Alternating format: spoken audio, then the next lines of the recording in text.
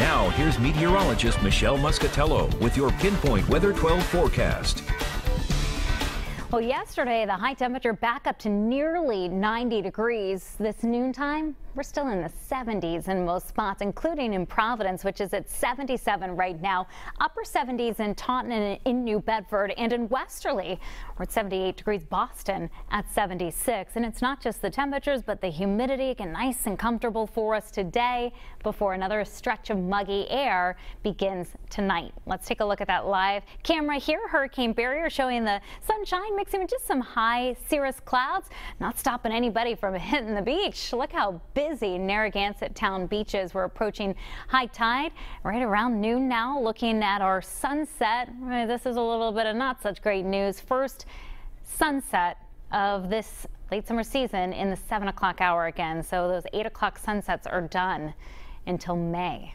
Our three key things: it's comfortable and it's dry today, but the muggies making their return Tuesday, Wednesday, Thursday, all high humidity days for us. And with that will come the risk of some thunderstorms. We're not just concerned about some thunder, but also the potential for some downpours. It doesn't mean it's washouts those days. Far from it. In fact, they're hit or miss thunderstorms, but when they do come, they'll be loaded up with moisture and prone to some heavy rainfall. We're going to see those dew points comfortable through the evening hours. Then as we head into the night, getting up further and further into the 60s to near 70 degrees, and that's that oppressive feel returning by tomorrow. So take a look at these storm reports from yesterday. We had very isolated thunderstorms that came through, but they did have some strong winds, some heavy rainfall with them. Rest of this afternoon, we are thunderstorm free. We'll be warm, pleasant, and dry into the lower to mid 80s for highs. High pressure providing the nice weather for us. There's a front just to our south, and while this pushed through last night as a cold front, it's going to lift back to the north as a warm front tonight, and as it approaches, clouds are on the increase